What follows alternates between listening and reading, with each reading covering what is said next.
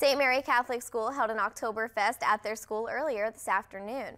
The Oktoberfest featured a German-themed dinner, a kids' zone, a beer garden, and a vendor market. Guests could buy tickets at the door and eat and shop until their hearts were content. All of the proceeds of the event will benefit the school as a whole. Tammy Bradley, the marketing director for St. Mary Catholic School, believes that this event helps the school in many ways.